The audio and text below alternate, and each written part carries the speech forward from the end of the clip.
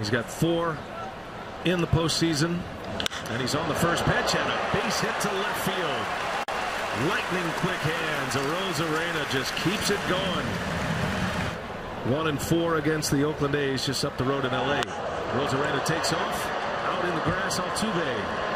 And Choi. Safe. Oh no, I beg your pardon. He's going to be safe here. Brian, Altuve just lobbed it over to first base. He one-hopped it to Gurriel. Gurriel could not make the play. Ball popped out.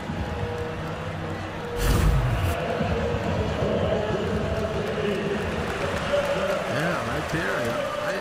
I missed it in the shadow. I beg your pardon. I thought it was a routine out, but it popped out, and everybody's safe here. It was a routine out. And it didn't look like he stretched as far as he possibly could have. And that's where you start to wonder, guys, offensively for him, does it creep into your defense? Because this is a guy who's as good as there is in the American League at first base.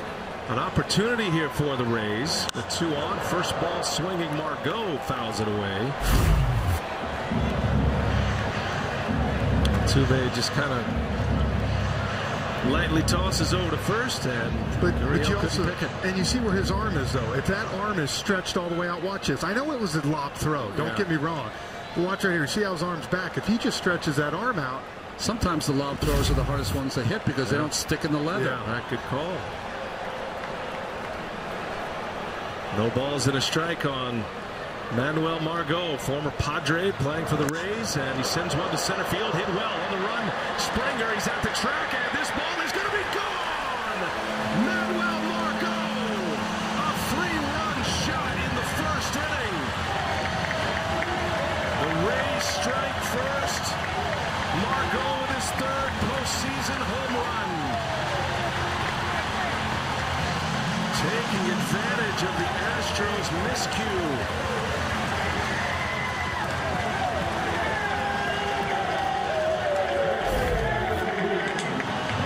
That curveball. This one stayed up in the zone. And Margot, who's getting a nice little power stretch here, dead center.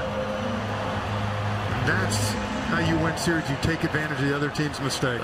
You cannot give good teams extra outs. It's simple as that. You can see the reaction from McCullers. He can't believe that ball carried out of here. The ball is flying today. There is no doubt